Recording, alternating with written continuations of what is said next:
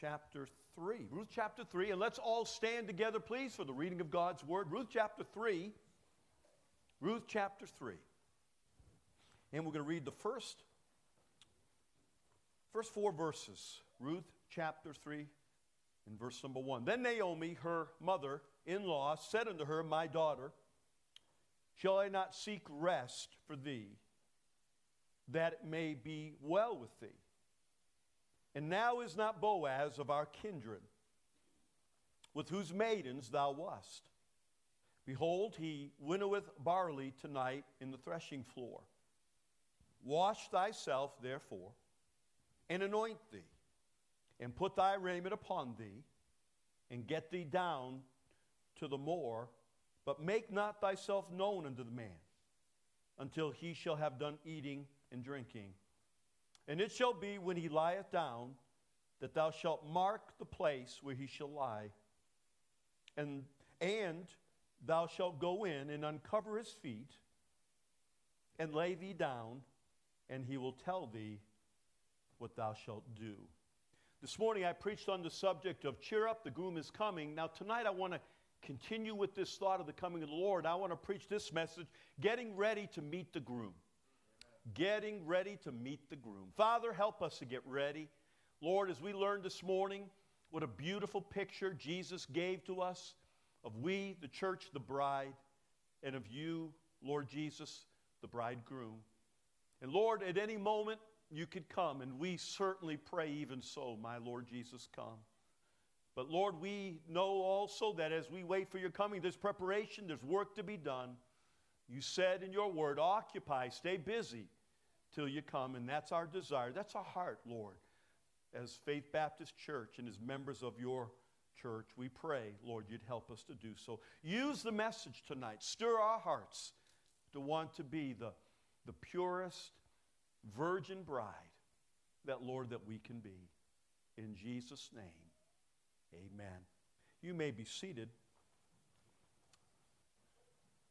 You know, there are certain occasions that we certainly ought to dress our best, look our best, act our best. And it's getting so now, though, that's not as much the case. I hate to say this, but a lot of people dress so sloppy these days. And people don't dress up like they used to, even for certain occasions. But one of those occasions that certainly we want to look our best would be our wedding. When a bride gets ready for the wedding, that bride is putting forth her very best effort to look the very best that she can. And, I can remember weddings, our daughters, each one of them, they, the day before, even the day of, I don't remember, but probably more the day of, they get their fingernails done, and, they got to go to the hairdresser and get their hair done, and the makeup, and, thank God that I'm a guy, man, I just comb my hair and shave, amen, and splash on some cologne, and that's pretty much it. But the girls go through the whole gamut, and that's fine. You know what they say, if the barn needs painting, paint it, right? So they certainly do everything they can to get everything ready. Some of you looking at me smiling, a penny for your thoughts, amen? And but that's the truth. That is an occasion. If you're going to look good, you want to look good for the wedding, amen? Bride ought to look good, the groom ought to look good, and that's the way it should be. And with that said, that is the same attitude we ought to have concerning the coming of the Lord. We ought to look our best for the Lord. Certainly we don't want to look like that woman. The garbage truck is pulled up to the house, and she hears it, and she realizes, oh my, so I didn't put out the garbage. And so she grabs her bathrobe, she throws it on. She runs out the house. Her hair's all in curlers. She's got her face mask on. The cream, all that's on her face. She's got her old slippers on, and she runs out and she says, am I too late for the garbage? And the man on the back says, no, just jump on in.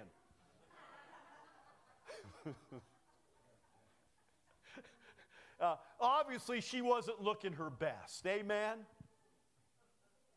The story we just read, true account here of Ruth and Naomi. And Ruth is Naomi tells Ruth, I want you to look your best. And what she was going to do, she is going to meet the man who is her kinsman redeemer. I don't have time to go through all that, but she had lost her husband. And the way the Jewish law worked is the man that was nearest to her as a relative had the right and really the obligation to take her and make her his wife. And that is what Boaz was. And so she is going to get ready, and Naomi is trying to help her. Now, when you read the story, and because we're not familiar with the culture. We don't understand how they did things in those days. And what she did, I mean, going in the middle of the night like that and taking his blanket off his feet like that and laying at his feet, you know, we would think about that. We'd say, boy, that's a bit aggressive, maybe a bit provocative, maybe inappropriate, maybe very even questionable. But in those days, it wasn't that way at all. It was actually very appropriate. It was an acceptable gesture of that day to do that. And what it was the very first steps of her trying to be engaged to get married to this man. And this is what by law that they were able to do. And because she knew, because of what Naomi told her, that this was the rightful man that could be her husband. And so she wanted to get prepared. And so Naomi says, let me tell you what you need to do. And she gives her some instruction there. If you're thinking as I was reading, she says to her, wash thyself. She tells her that you need to anoint thyself. She tells her you need to dress thyself. And so this morning I talked about one being happy and cheering up because the groom is coming. Now tonight, I want you to know, how can you get ready? I told you, are you ready this morning? And even Brother Lisson said, man, you said we need to get ready, but how do we get ready? What do we need to do to get ready?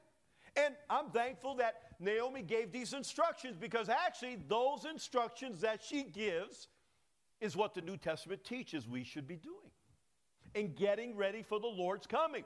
And let's face it, we as God's people, as the bride tonight, we ought to want to look our best for the Lord.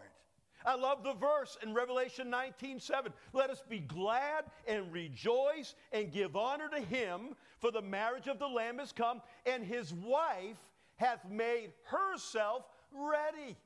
Now the Lord obviously has a part in us getting ready, and I could show you verses about that. By the way, isn't it amazing how much the Bible talks about the second coming?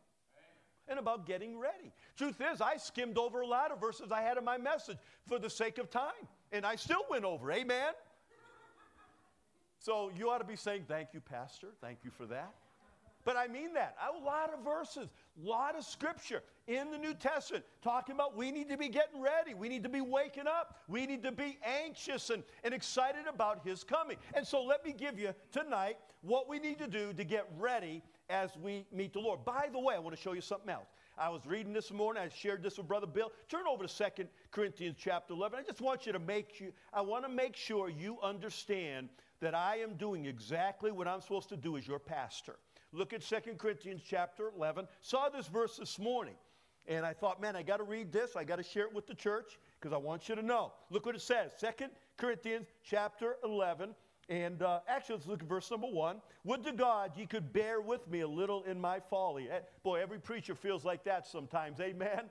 Bear with me, folks. Listen to me, what I'm trying to tell you. And then he says, and indeed, bear with me. Listen to me is what Paul is saying. Look what he says. He says, for I am what? Jealous over you. With what? Godly jealousy. For I have espoused you to one husband, that I may present you as a what?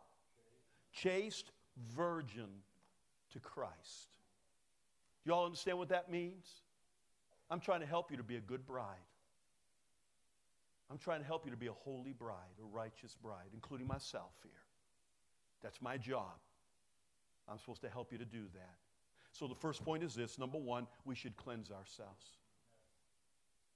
If we are going to get prepared for the coming of the Lord, we need to cleanse ourselves. Isn't that what Ruth said? Ruth 3:3. She said, wash thyself therefore. You know what? We know that, don't we? Okay, you, bride, groom, you're getting ready for the wedding. Wedding's at 2 o'clock. Probably about, I don't know, 10, 11. Maybe for the bride earlier than that. For the groom, certainly around that time. First thing you're going to do, you're going to say, you know what? I need to go take a shower. I need to go clean up. That's the first thing that we as a Christian need to do. If we're going to get ready for the groom to come, for our heavenly Boaz to come, then we need to meet him without spot or without defilement. Now, I understand that when we stand before the Lord, that we are not going to give an account of sin. Okay? We're not going to be judged for our sin. You understand that, right? Ephesians chapter 1, verse 6 says, wherein he hath made us accepted in the beloved. Why are we not going to give an account of sin? Because we are in the beloved. Amen? If any man be in Christ, the Bible says he's new creation. Romans chapter 8, verse number 1. There is therefore no condemnation to them which are in Christ Jesus. I am not going to give an account of one sin when I get to heaven. Why? Because it was all paid for on the cross. Bible says in 2 Corinthians chapter 5, verse number 21, for he hath made him to be sin for us, who knew no sin, that we might be made the righteousness of God in him. So I understand. I am not going to have to go to heaven. When the bridegroom comes, I'm not going to give an account of my sin, but I ought to be cleaning my life up and purifying my life and making my life as much like Jesus' life as I possibly can. Amen? We need to clean ourselves up.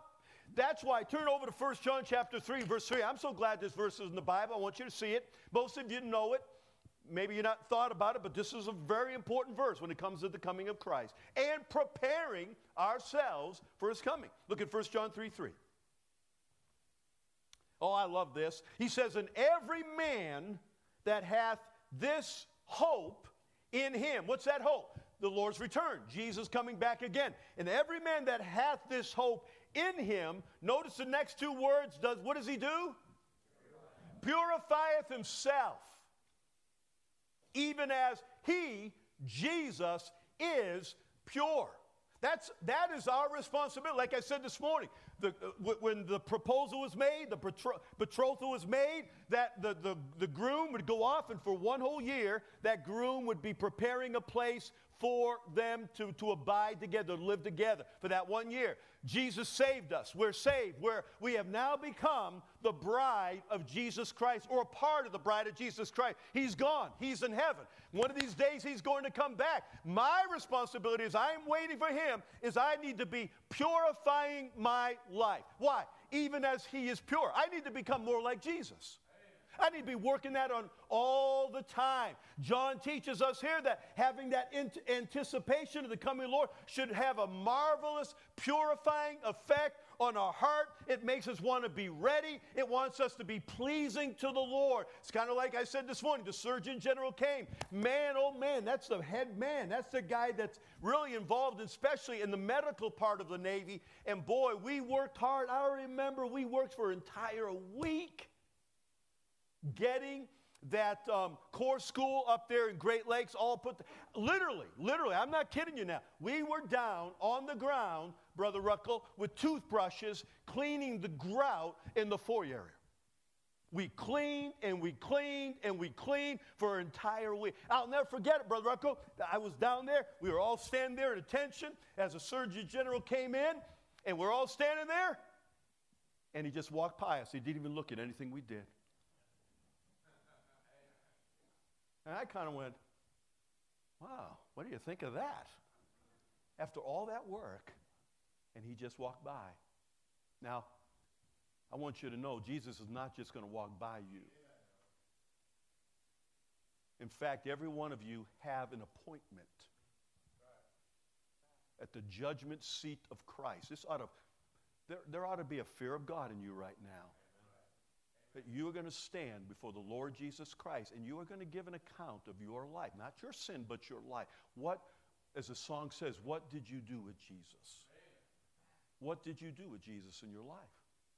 The Surgeon General walked by, but Jesus is going to walk by. And one of the things he's going to be looking for in your life is, how much did you become like him? How much did you cleanse your life? As you anticipated that wedding day, groom and bride. Brides, you made sure everything about yourself was perfect. You made sure your hair was perfect. You made sure your makeup was perfect. You made sure you smelled perfect. Everything. You worked on everything. Why? Because you wanted to look the very best for the groom that you loved.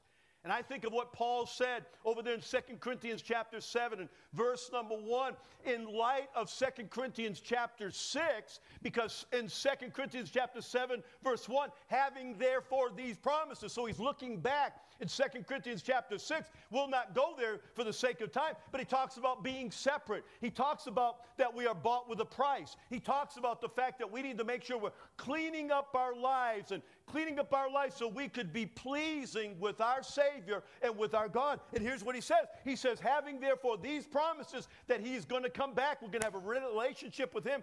Dearly beloved, he says, let us cleanse ourselves from all filthiness of the flesh and spirit, perfecting holiness in the fear of God. We should be separating ourselves from sinful influences all the time in our life. I'm talking about what you watch on your television. I'm talking about what you watch on your cell phone. I'm talking about the music that you listen to. I'm talking about the people that you talk to and spend time. I'm talking about we should be working on the influences of our life because we want to make sure we are preparing ourselves. Why? Because we want to get our life right for the groom. We have to clean up our life. If we're going to do that, there's some things we need to do. First of all, you have to take a good, hard look at your sin. Now, there is not a person in this room tonight, including this preacher, who does not have sin in his life. And if you think that you don't have sin in your life, you do have sin in your life. And one of the things we need to do is look at ourselves. Hey, listen, the groom, you're getting your tux on, and you put your shirt on, and what do? You look yourself in the mirror. Oh, any guy ever done this? You shaved, and you put your white shirt on, and you put it on, all of a sudden you see that red spot right there. Oh, my soul. So you get a towel, and you get a little bit of soap or something. You rub the fire out of that thing. You don't want that, especially on your wedding, right? Boy, you want to look good. Make sure that tie looks just good. You got that tux on, you're looking at it, and you say, I look pretty good. Yeah. And then oh my goodness, you brides, how many times? You never cease to look at every time you go by a window, you're looking at yourself. Is everything just fine? And you're checking yourself out all the time. And there's nothing wrong with that. Nothing wrong with that at all. You want to look good. Special occasion. You're getting married. You want to look good. And you want to make sure everything's clean. You want to look at your pants. You look at your suit. You want to make sure there's no dirt on it or anything. And that's exactly what we should be doing. We should be, listen, every day, I'm saying every single day, you ought to be taking a hard look at your life and looking at the sin in your life and looking at where you're slipping in your Christian life. Because, see, we have a tendency, and we all know this is true, we have a tendency to condone sin in our lives and condemn the sin in other people's lives. Would you all say amen to that? Please don't be a Pharisee right now because you know it's true. Somebody has wisely said we condone in our lives what we condemn in others. And there's a lot of truth to that. I remember preaching, always preached about pornography. Almost every man you ought not look at pornography. Almost every time. Come to find out he was looking at pornography. So I'm not saying if somebody preaches against something, they're probably doing it. I'm saying what we condone in our lives, we sometimes condemn in other people's lives. And we need to make sure don't get your eyes off of people, friend. The thing that's going to ruin you the most is you're getting your eyes on other people. Well, so-and-so's this and so-and-so's that. Get your eyes off of people and get in the mirror and look at yourself. James chapter 2, this is the mirror, my friend. You look in this mirror, and after you look at it, you look at yourself through this book, and the Bible says, don't you become a forgetful hearer. Because the Holy Spirit's going to speak to you, amen. And so we need to be looking at, hard look. I mean, take a hard look at yourself. Turn over to Psalms 139, would you? Psalms 139. I love Psalms 139. in Psalms 139, David starts off in that psalm talking about the omniscience of God. Then he talks about the omnipresence of God. Then he talks about the omnipotence of God. And I love that psalm because there's so many wonderful truths in it. But I want you to notice something else at the end of that psalm, what he does. Look at this. And I'm going somewhere with all this about taking a hard look at yourself. Look at it. Psalms 139. Now, I'm not going to go in the beginning, but if you read from verse 1 all the way over, let's see, over to verse number 18, you'd see it starts off again with the omniscience of God, that God knows everything. Then it goes to the omnipresence of God, that God is everywhere. There's nowhere you can go where God is not. And by the way, that ought to put the fear of God in your heart also. And then he goes in the omnipotence of God, that we are wonderfully and fearfully made. Then look. After he's all done with that, he's just bragging on God, saying how great God is. And look what he then does. He says, surely thou wilt slay the wicked, O God. Depart from me, therefore, ye bloody men. For they speak against thee wickedly, and thine enemies take thy name. So what David is saying here, he's upset at the people that are upset at God. He's against those that are against God. That's what he's talking about here. He's saying, God, you need to take care of those people that are against you. It's not so much that he wanted them hurt, but they're against God, and he's David saying they deserve something.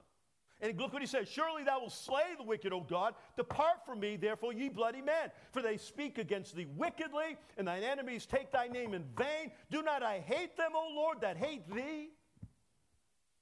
And am not I grieved with those that rise up against thee? Oh, I hate them with a perfect hatred. The idea is this. Would you all agree we ought to hate sin and love the sinner? I believe that's what David is saying here. I hate the sin of those people. I hate the way that they treat you, God. I hate the way that they talk about. I hate the way they take the Lord's name in vain. By the way, I hate it too. I hate it when somebody takes the Lord's name in vain. Don't you? That's what he's saying. Now I'm going somewhere, but look what next. In verse 23, kind of odd, isn't it? Now look what he says. He says what? Search me, O God, and know my heart. Try me and know my thoughts, and see if there be any wicked way in me, and lead me in the way of everlasting. You know what David was doing? David, first of all, talked how wonderful God is. Then he talked about those that were against God, and he said, Lord, I hate the sin. I hate the things they're doing. But then he says, Lord, after I get done talking all about them, how wicked they are, would you make sure there's no wickedness in me? I hope there's nothing wicked in me. I hope after I lambasted those people and said all those things about them, wrote these things in this psalm, Lord, would you just search me and make sure there's nothing in my life? Make sure that I am not condemning in other people's lives what I condone in my own life. Do y'all get that? See, as a Christian, we ought to be taking a hard look at our own lives. Get your eyes off of people. Good night. Stop doing that. One of the most foolish things you'll ever do is get your eyes on people. You know what? I got enough trouble with me to look at other people. You know, the person I have the biggest problem with is the guy I shave in the morning. And I mean that. And I'm too busy working on me to fret about other people. Now, I'll help anybody, and that's my goal. That's my purpose in my life. But the truth is, I spend more time working on me than anybody. Why? I'm preparing for my groom to come. I need to take a hard look at my sin. David said, Lord, if I need to, I want to have a consciousness of what's wrong in my life. Lord, reveal it to me. And that's the thing you need to do. I've called this the hardest prayer a Christian will ever pray. This is the hardest prayer you'll ever pray. I dare you tonight. I double dog dare you tonight to get up to, maybe after the service, maybe even during the service, say, God, search me. Know my heart. Try my thoughts. See if there be any wicked way in me. Lord, show it to me. That's a hard prayer to pray. Because I promise you, if you do it with an open heart, God will reveal things to you. God, listen, you got things in your life, I got things in my life, and there are things we just don't want to look at. There's things that we don't want to admit in our life. Truth is, if God's people would just get right with God, there would be a revival. And that's why. If my people, which are called by my name, shall humble themselves and seek my face and turn from their wicked ways, I will forgive their sin and I will heal their land. The problem's not the Democrats or the Republicans. Problem is Christians. And the bride is not preparing themselves. Bride's not getting ready for the groom. And if the bride, the church, would just get ready and focus on yourself, stop thinking about other people, what they need to be doing or what they shouldn't be doing, and look at your life. Every one of us got a heap of work to do. Heap of work to do. Number one, make sure you take a hard look at your sin. Number two, this should lead to confession of sin. Now, we don't preach enough about confession. I was talking to somebody the other day, and I said, there's one thing the Catholic Church did do good for me. They taught me how to confess. They taught me to go to confession. And I went to confession. I did it a lot because I needed it a lot. Amen. I can quote that prayer, Father, I have sinned. It's been however long since my last confession. Okay, my son, now what did you do wrong? And I would go through the list. And the priest would tell me, well, you need to go out there and pray 5 Our Fathers and 10 Hail Marys, and you need to go to bed early, and you need to do this, and you need to stop doing that. Man, I went, at least once a month, I went to confession, whether I liked it or not. Amen? They taught me to confess. And I'm glad they taught me that. Because after I got saved, I learned, boy, I needed to confess more than once a month. I need to confess every single day. And I do every day. Every morning. I confess. I acknowledge. I acknowledge the sins of omission, and I acknowledge the sins of commission. I confess the sins that I've done wrong, and I confess the things that I should have done that I didn't do. I confess every day to the Lord, Lord, I am so sorry. Forgive me. I don't love you with all my heart, soul, mind, and strength like I should. And I don't. I confess to the Lord, Lord, I don't pray as much as I should. Every day, Lord, I want to be up front with you. I want things right. I've taken a long, hard look. I've asked you to search me and try me and show me, and you did, and this is where I'm wrong. And there needs to be confession. David wanted God to make him conscious of anything that was wrong in his life. That's why David was a man after God's own heart. Not because David was perfect. Because David wanted to be conscious of his sin. Now, we know about the sins. We know about what David did wrong. We all understand that. David blew it. He did. But for the majority of David's life, David was a man after God's own heart. And the Psalms 32, turn over to Psalms 32. In Psalms 32, David would often do an audit of his heart. And I believe Psalms 32, Spurgeon said Psalms 32 is the psalm that was written by David after he repented, but it was a psalm written about the time, about 1 year between when David committed adultery and murder to the day that Nathan came before him and said, thou art the man. For 1 whole year, David hid his sin. Just like we do. Except some people have done it more than a year. There are some people here, you've had bitterness for years and years and years. Some of you have other sins in your life for years and years. For 1 whole year, David, and he confesses that. And look at Psalm 32, verse number 1. He said, blessed is he whose transgression. Brother Bill actually shared this a couple weeks ago, and there was something in there. Boy, after he read it, I read the next verse and said, man, that's good. Look what it says. Blessed is he whose transgression is forgiven, whose sin is covered. Amen? That's a wonderful thing when you're forgiven of your sin, isn't it? Look at it. Blessed is the man unto whom the Lord imputeth not iniquity. That means the word imputeth doesn't put it on his account. No debits on my account. Amen? I've got a clean account. There is no sin on my account. I am justified. I am just as if I never sinned in the eyes of God. Somebody say amen. That's what it means to be justified. No, nothing on my, just like I said, Jesus became sin who knew no sin, that I might be made the righteousness of God in him. I have been made the righteousness of God. That's why when I die, I'm going to heaven. Amen. Not because of my works of righteousness, which we have done, but according to his mercy, he saves us. Amen. Look what he says.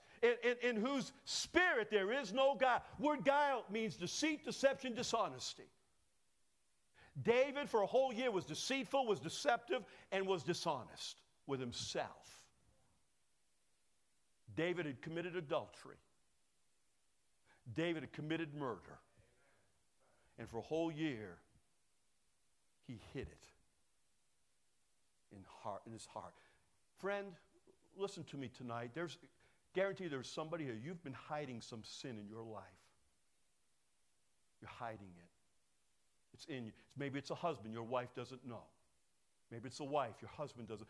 Teenager here, your mom and dad doesn't know. But David hid that sin. And notice what he says, how he felt because of that guile, because of that deceit in his heart. He said, when I kept silence, he didn't confess it. He wouldn't make it right. When I kept silent, notice, my bones waxed old through my roaring all the day long. In other words, he felt guilty all the time. He's always felt bad. Oh, he put on a smile. And the Bible even talks about in the book of Proverbs about how the backside will put on a smile, but in his heart, he knows he's not happy. Look what he says. He says, for day and night thy hand was heavy upon me. By the way, that's how you know you're a Christian. When you sin and the hand of God, the heaviness, the conviction in it is your life. If you're involved in sin in your life and you don't feel any cotton picking hurt in your heart, any conviction, any guilt in your heart, my friend, you probably are not saved. You're not saved, friend. There is no way a saved person can continue on and sin and be happy about it. You can't do it, man. You got the Spirit of God in you. He is called the Holy Spirit. And the Bible says you grieve that Holy Spirit. Grieve not the Holy Spirit, which by you are sealed until the day of redemption. He'll never leave you. But man, and by the way, that grieving there, the word grieve there is if someone grieved as if they lost their mother. You look it up. I lost my mother in a car accident. I know that grief. That's a terrible grief. And I'm preaching tonight. Amen? We're getting ready for the bride. This is serious business getting ready for the groom. Amen? Serious business. Jesus is coming again. Church needs to get serious about this thing. Every member of the church needs to get serious about this thing. And so, look what he says. He says, now look at Selah. I said, drought of summer. He said, Selah. My moisture has turned to the drought of summer. He got to the point he couldn't even cry anymore. Think about it. Selah, David said. Think about that. Now look at this. I acknowledge my sin unto thee, and my iniquity have I not hid. I said, I will confess my transgressions unto the Lord, and thou forgavest the iniquity of my sin. Now look at verse 6. This is what I read after Brother Bill read those verses right there. Look at this. I want you, Selah. Think about that. Then he said this, for this shall every one that is, what's that next word? Godly. Pray. Didn't say wicked pray. Didn't say sinful pray. Godly. Godliness doesn't mean that you're perfect or sinless. Godliness means that when sin comes into your heart, you deal with it. And you don't wait for somebody to catch you. That's earthly sorrow. When somebody says, I'm sorry because I got caught. That's not real repentance. That's not real sorrow. Godly sorrow is when you don't need somebody to point out what you did wrong. Godly sorrow is when you've done something. It could be just you said an unkind word to somebody and the Spirit of God smote your heart. And you said, boy, I'm so sorry I said that, Lord. That's where a godly person, David said this is the kind of stuff that a godly person does. Godly people confess their sin. I believe in confession. We don't preach enough about confession.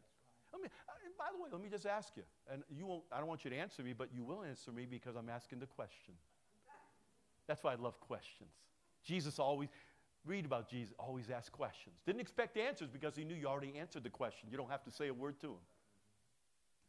When's the last time you confessed? Teenagers.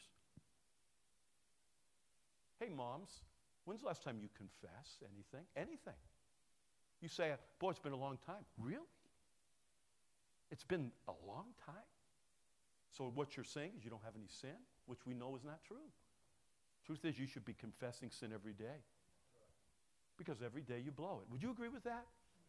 So every morning you ought to get up and you ought to say, search me and know my heart. Try me and know my thoughts. See if there be any wicked way in me. Lead me into life everlasting. I'm not being unkind here. I'm trying to help you get ready. If you're going to be a beautiful bride, if you're going to help the church to be a beautiful bride, then the first thing, you got to get cleaned up. Naomi said, Ruth, clean thyself.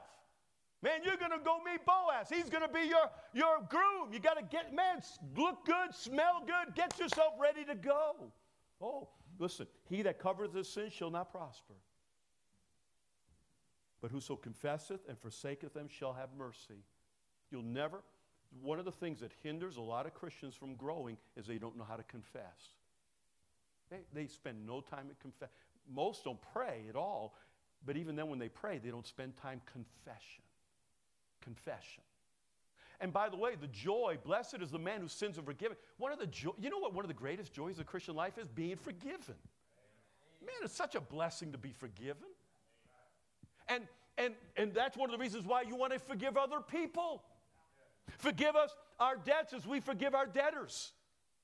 For if you forgive men their trespasses, your heavenly Father will also forgive you. But if you forgive not men their trespasses, neither will your Father forgive your trespasses. In other words, you will not, as a Christian, know the joy of being forgiven when you come to the Lord if you have unforgiveness towards somebody. Isn't that good? So, if you're going to be forgiven and know the joy of forgiveness, you better make sure you have nothing against anybody. That's why we don't see as many happy Christians as we need to see. Amen? Amen. This is serious business, ain't? Somebody say amen.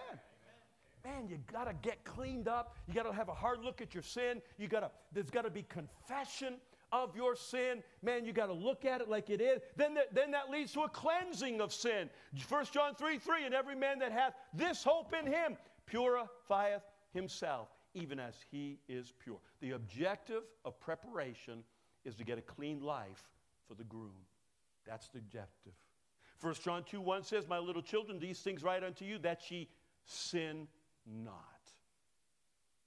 Now the rest of the verse talks about, but if he sin, and I like that. And if any man sin, so he's saying, Jesus is saying, I would prefer you didn't sin at all. But if you do sin, we have an advocate, a lawyer with the Father, Jesus Christ the righteous. He is the propitiation. He is the sacrifice for our sins, and not for ours only, but also for the sins of the whole world. Calvinist. Amen. Now listen to me. The goal that God has for us as a bride is that you wouldn't sin.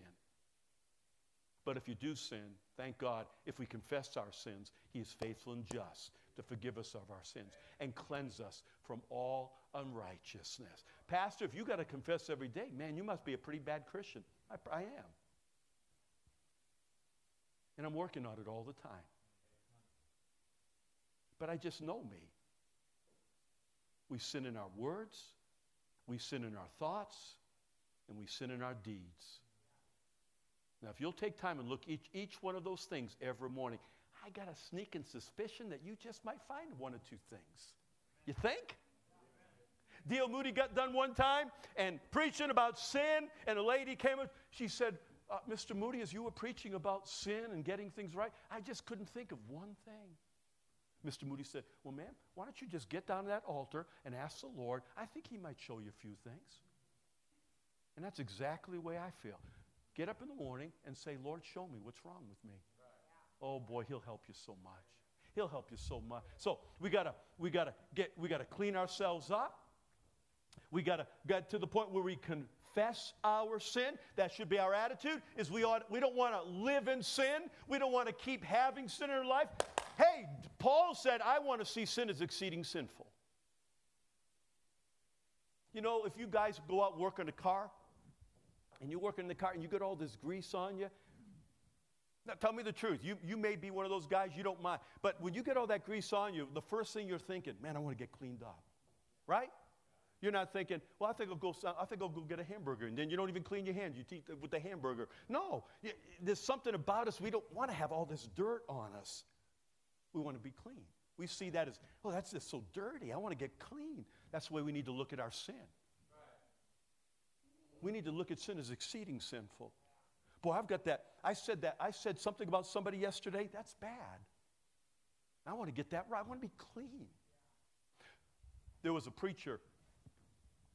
His name was John B. Gow. He's back in the early 1900s. He was a great preacher on temperance. He preached against drinking. And he actually died while he was preaching. I was driving from Bakersfield down to Long Beach, going down to teaching the college down there at Brother Esposito's college. I always started out at 2:30 in the morning to drive down there. And I'm driving down there, driving the Grapevine, and I'm listening to the news. And they gave this news about a preacher in Florida. And the preacher was preaching behind his pulpit. He said, I want to die preaching behind his pulpit. I want to die preaching behind. And he died. He fell over and had a heart attack while he was preaching. And he said that. I thought, man, what a way to go. Amen. Preaching the Word of God. I wouldn't mind going like that. I wouldn't want to do it in front of you, but you probably feel pretty bad about it. I hope you would at least. But this preacher, he's preaching away. And the last sentence that he said in the last sermon he preached was this: young men, keep your record clean. Young men, keep your record clean.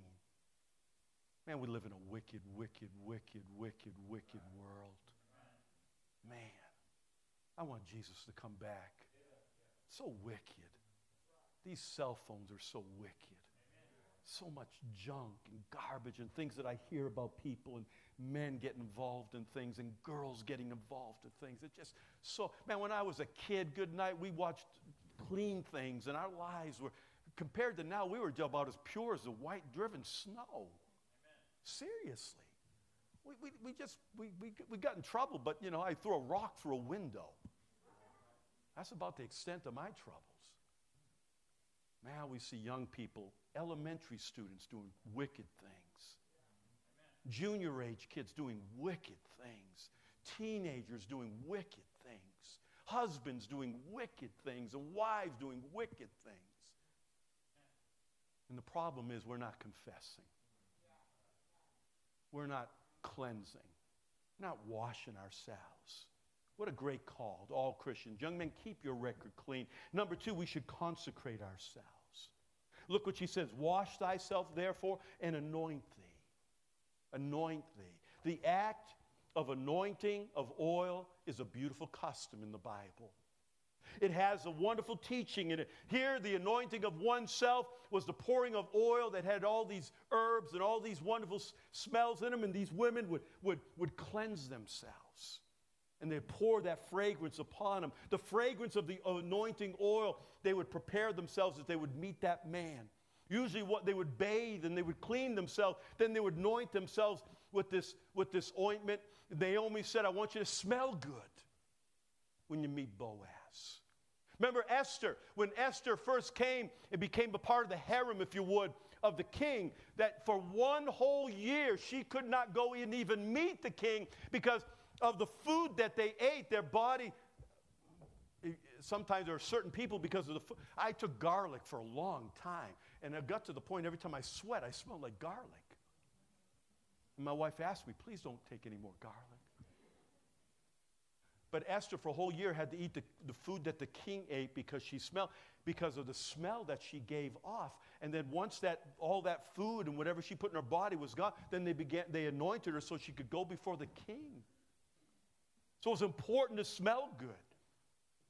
2 Corinthians 2:14. Turn over there, would you? 2 Corinthians 2:14. Notice what Paul says about us.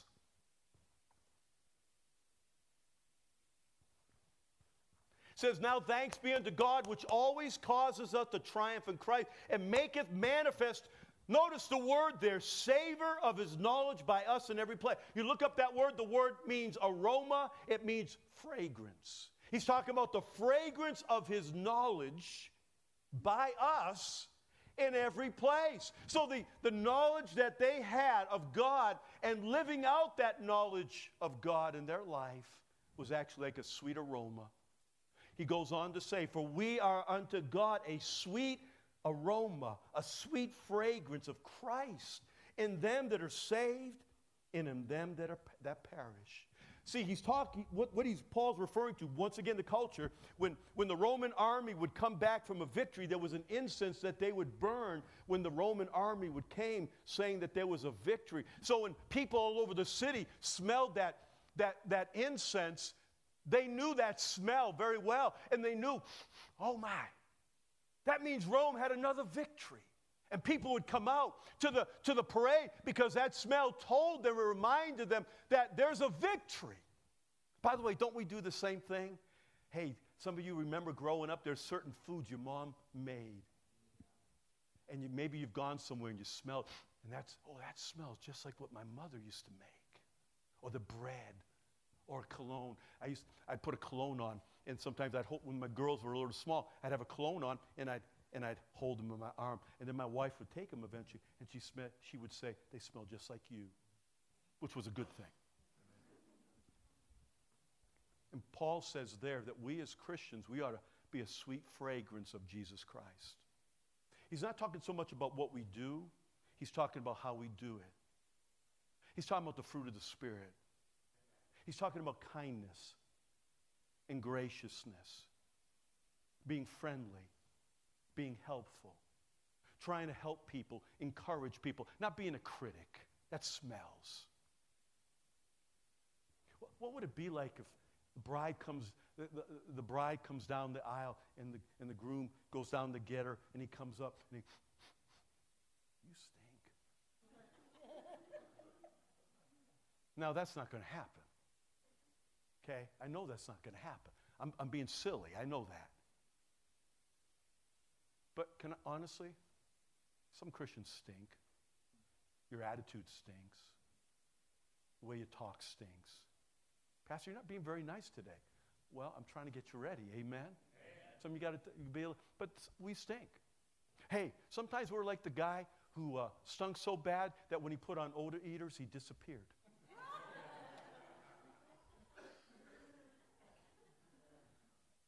There's some stinky Christians. Their attitudes. And I'm talking about your spirit. You know, I don't know if I should say that. You know, sometimes when people come around you, one of the first things you do is you smell them. Is everybody okay? You smell them. I mean, right away. Sometimes they'll say, hey, I like that cologne. Right? I wouldn't say this to a lady, but another lady would say, boy, what's that perfume you're wearing? You know, ladies do that all the time, right? Don't you? You smell them. You smell. If you smell good, great. If you smell bad, that's not so good. But there's another thing that you smell.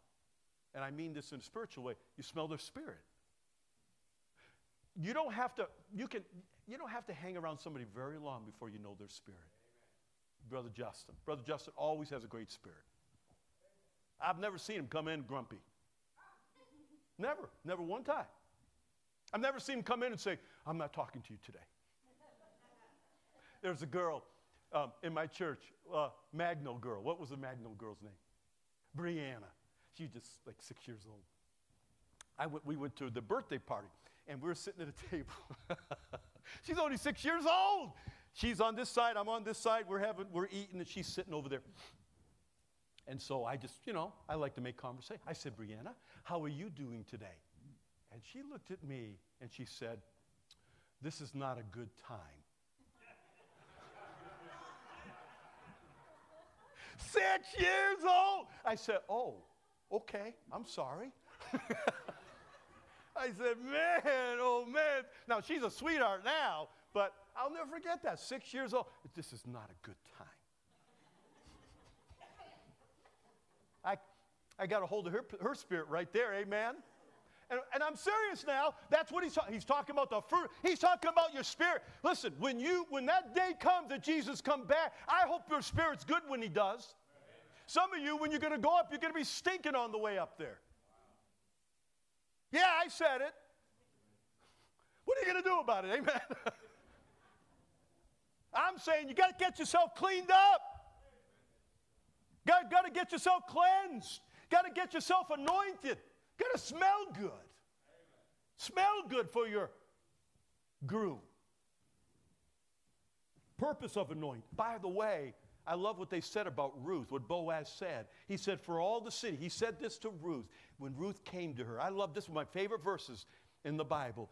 Ruth looked at her and said, for all the city of my people doth know that thou art a virtuous woman. Wow.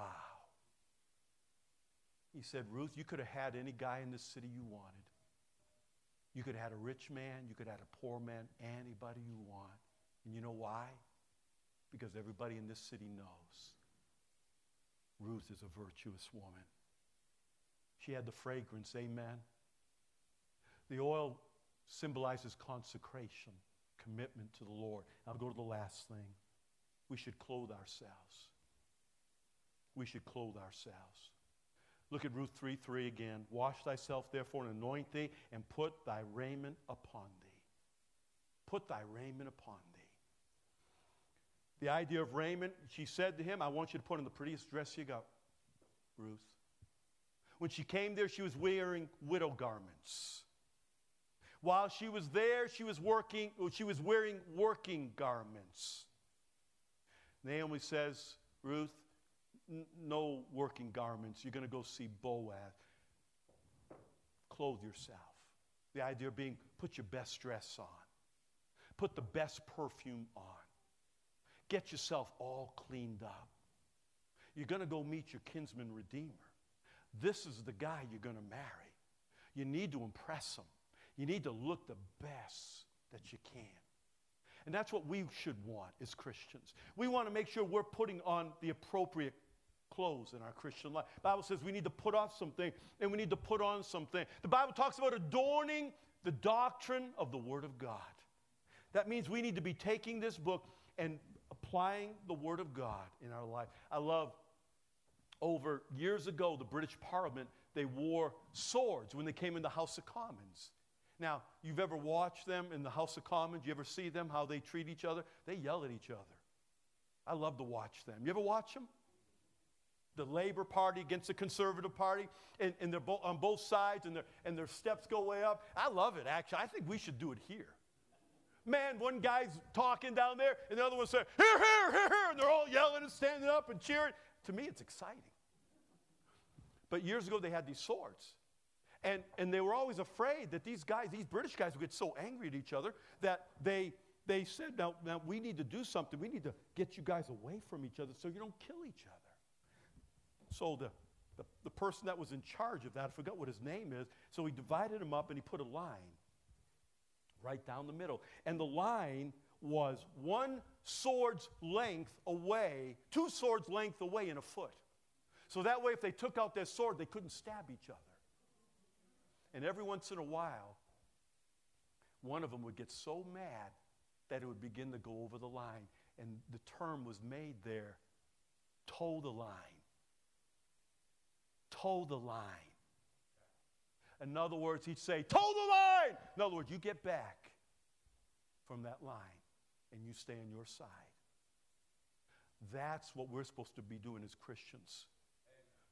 Listen, every Christian ought to have a line. Over here's the world. Over here ought to be us.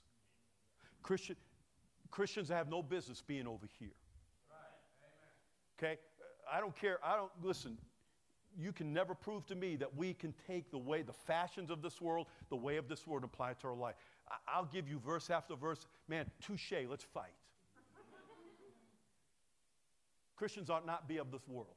In the world, but not of the world.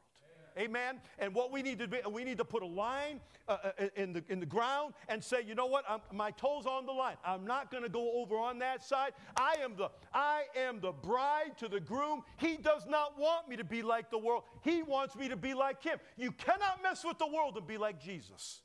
You cannot do both. And so as Christians tonight, I'm done. So as Christians tonight, we need to understand. Last verse. Turn over to 1 John and I'm done. 1 John chapter 2, verse number 28. We ought to be attractive. We ought to look good.